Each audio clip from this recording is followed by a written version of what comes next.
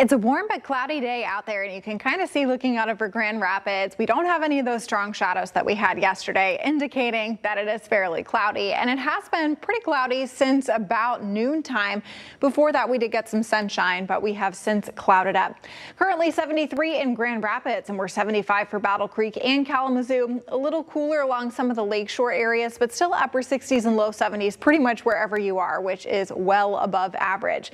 This view out over South Haven has been the best one to monitor a few light showers that are trying to move onshore. They've been moving from south to north, so south is in this general direction, north is a little bit farther that way, and you can kind of see where those showers are.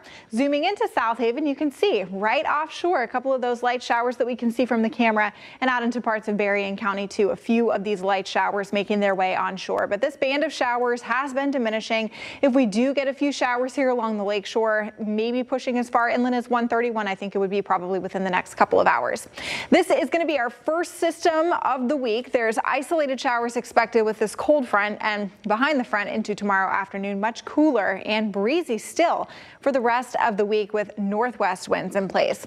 Our front on Friday, though, is going to be one bringing us a better chance of rain. Both of these systems are very moisture starved, really, so it's not a ton of rain, but we'll take anything we can get.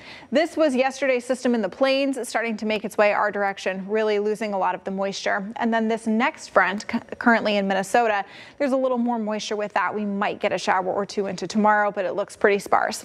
Through this evening, this is the first system that is moving across the Great Lakes. Now we may see a few of those showers hang together as late as maybe 10 o'clock. Most of us stay cloudy overnight, cloudy tomorrow morning, and then the front moves through at that point in time. Maybe a little bit of trailing moisture in some of our northern counties, but it doesn't look great through the early morning to mid-afternoon hours. But then we should start to clear out as high pressure comes in place for Thursday.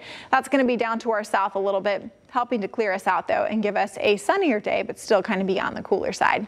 Lows tonight still very mild, will be upper 50s for many. There could be some as low as 53 or 54, and while we'll be cloudy and breezy, it's definitely going to be on the mild side. We would expect temperatures for afternoons to be in the upper 50s this time of year. So to have a morning in the 50s shows you we're still well above average.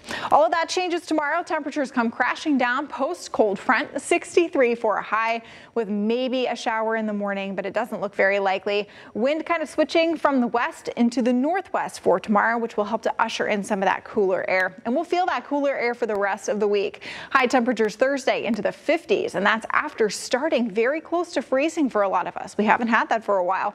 And then generally speaking, staying on the cooler side overall through Monday.